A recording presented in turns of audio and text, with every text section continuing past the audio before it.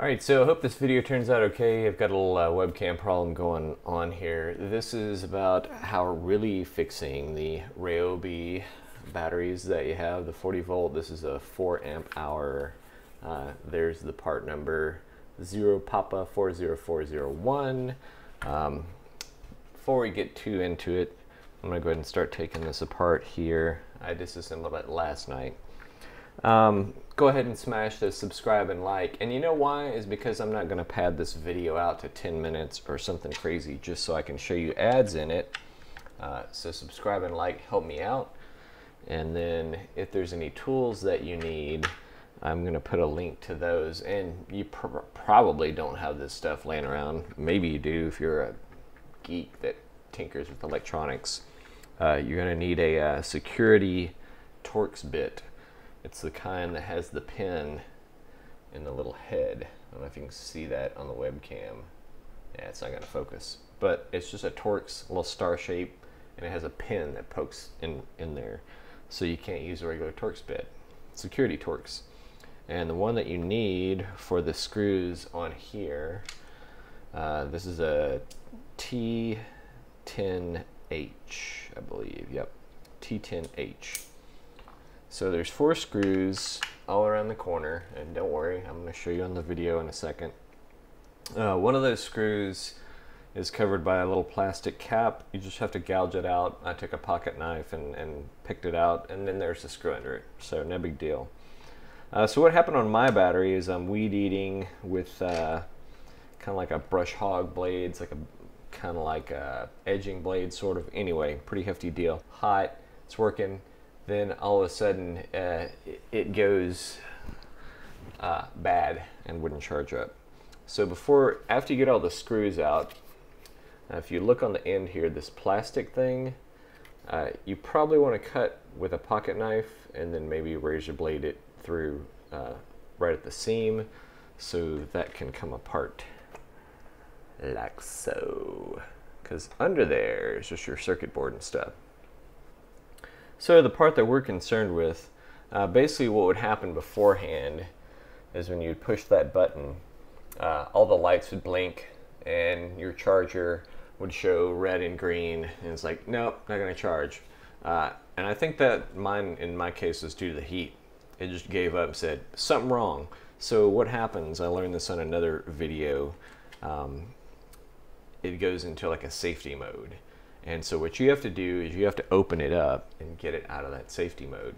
And the way that you do that, right here, let me point my finger. You see those 2 pads right there, those holes?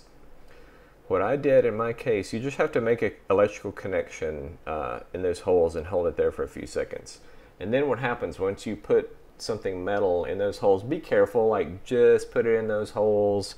You know, touch a computer case or ground yourself so you don't send any static into the circuit board. That's a fairly complicated circuit board for managing the battery on here.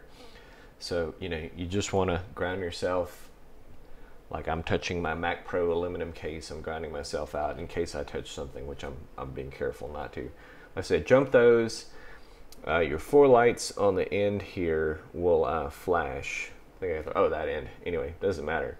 They'll all come on. Well, they all come on or flash after a few seconds.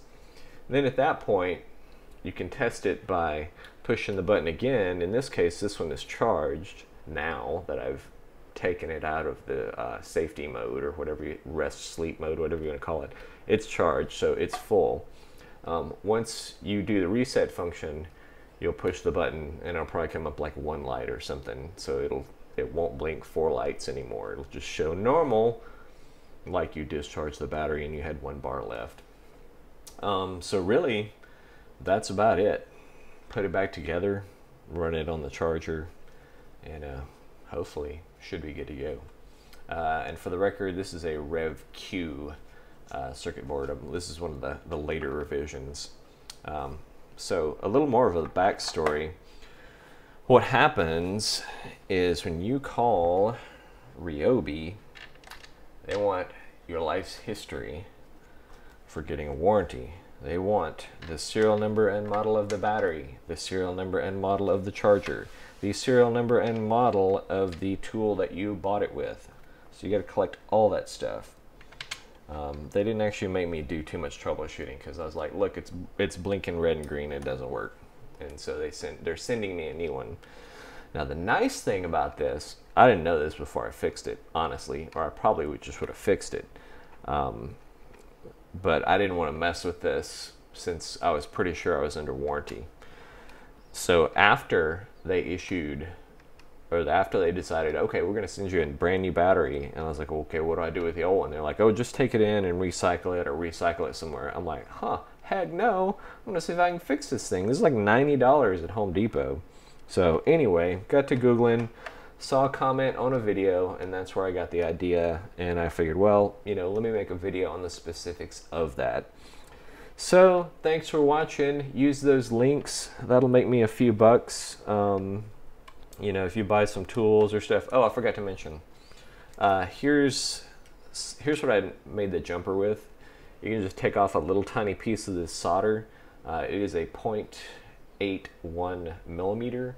Those holes in there, normally you could solder a jumper in there, and there's a 1/10 of a millimeter. So it'll fit in there nicely, and it'll still make contact. Those holes are plated through, so if you just put a wire in there and it's touching the inside of that plate in the hole, then that'll complete the connection. So that's why that 0.81 millimeter solder works fine. You only need like a centimeter of it or whatever. Final note, use hand tools on this. I believe these screw holes are plastic, and especially if you ever have to take this thing apart, like if you're gonna rebuild the battery pack, or like if it's really dead and you just want to harvest the cells out of it. I think they're 18650 cells, which are useful for a lot of projects. There's a good chunk of money here just in the cells. You know, depending on how deep you want it to go, you could just say, all right, I'm going to get some new cells off eBay. I'm going to find out which ones are bad. And if your circuit board is good, you just rebuild the whole battery pack. And this screwdriver sucks. That's why it's taking me so long. It's just a little tiny one. These things are pretty tight. I'll get a bigger screwdriver after the video is done. And I have tested this, went out, revved it up on my weed eater. It charged overnight, so should be good to go. Thanks for watching. Like and subscribe. Use my links. Really appreciate it.